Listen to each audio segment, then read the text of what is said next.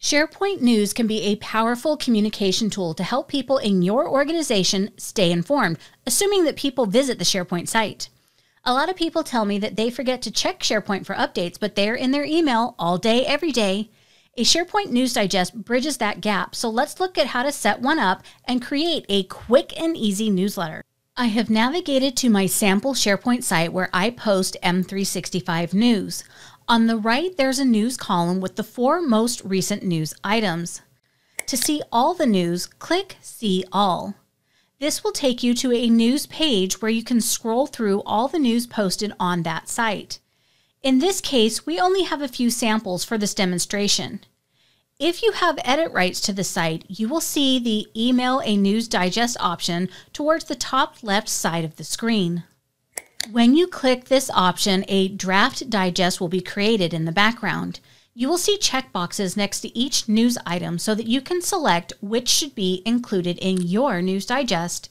In this example, I want to create a monthly newsletter, but you can create daily, weekly, quarterly, whatever makes sense for your business process. When you are done, go to the bottom right corner and click Next. Now we're on a page where you can customize the news digest.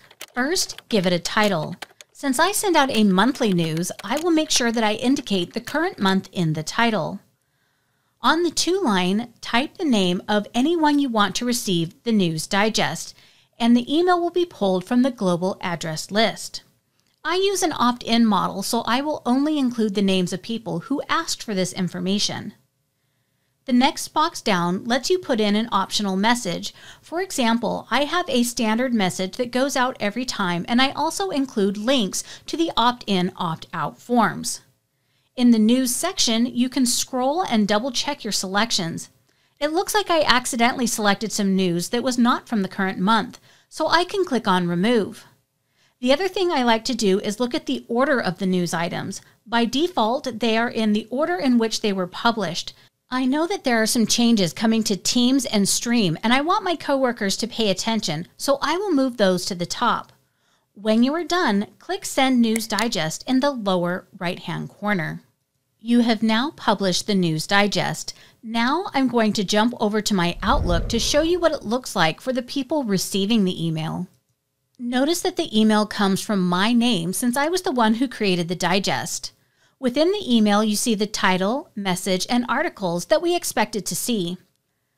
I have a tip to share. The first time I sent out a news digest, I wanted to click on the pretty pictures to get to the news. Don't do that. It just opens up an image file. You need to click on the title to go to the news item. Alternatively, you can go to the bottom of the email to see the Go to Site button. This will take the person right back to the original site where the news was originally posted. Okay, now you know how to create a SharePoint News Digest. Thank you for watching, and I'll see you in the next video.